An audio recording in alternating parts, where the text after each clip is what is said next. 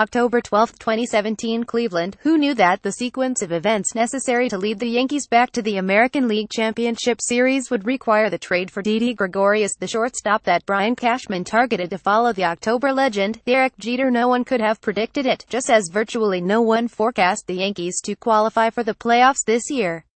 And once they did, most thought it impossible for them to knock off the top-seeded Indians, a team that won 22 games in a row, or rally from a self-inflicted 0-2 deficit. But all that really happened, and then we had to suspend our disbelief one more time for Wednesday night's Game 5, when Gregorius homered twice off Corey Kluber, the Indians' ace and probable Cy Young winner, to power the Yankees' 52 victory at a stunned silent Progressive Field. See photos. ALDS Game 5 Yankees at Indians. For me, I always believed in myself, Gregorius said afterward. There's always people that are going to doubt you. At the end, it's up to you how hard you want to work. For me, everything starts with myself. I try to take advantage of everything.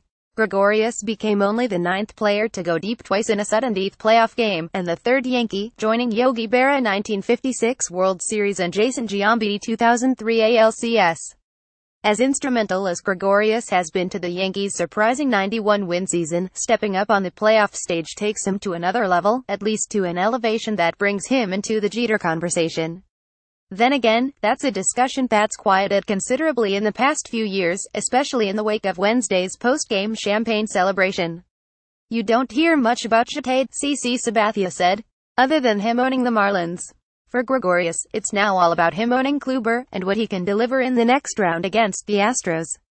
Jeter helped the Yankees to 5 rings, 4 of them in the first 5 years of his career.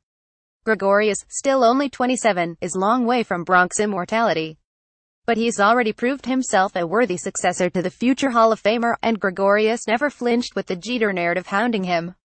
By clicking sign up, you agree to our privacy policy. That question never gets old, Gregorius said. It's amazing for me to be in this organization and just being awesome with these guys. I'm going to keep saying that so many times. If you guys get tired of it, let me know. Gregorius shocked Kluber in Wednesday's winner-take-all showdown, hammering a 1-2 fastball over the right field wall in the first inning. After 2 meekouts, Brett Gardner's leadoff bunt attempt and another strikeout by Aaron Judge, Gregorius instantly silenced a crowd that was anticipating the 3rd strike. As a momentum shifter, this didi blast was on par with the tying 3-run homer crushed in the wild-card win over the Twins, albeit with a different soundtrack.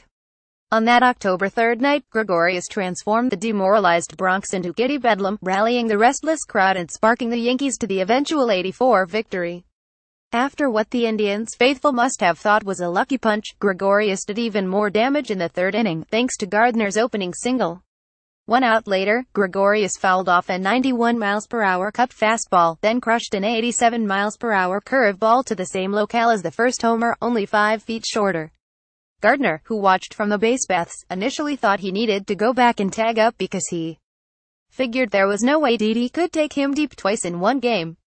Gardner was joking, but that's been a common theme for Gregorius since he arrived in the Bronx. Underestimate him at your peril. Only 2 months after Jeter bid farewell at Fenway Park, Cashman acted quickly to secure Gregorius, pulling off a 3-team trade with the Diamondbacks and Tigers that only cost him pitcher Shane Greene, who was shipped to Arizona. Now that goes down as perhaps Cashman's greatest heist in his nearly 2 decades as general manager. No disrespect to Jeter, we wish him well in fixing the Marlins. But Cashman, along with the rest of the Yankees universe, isn't spending much time daydreaming about the Jeter era in the Bronx. They're now on to the dawn of Didi, and perhaps the start of a new October legend.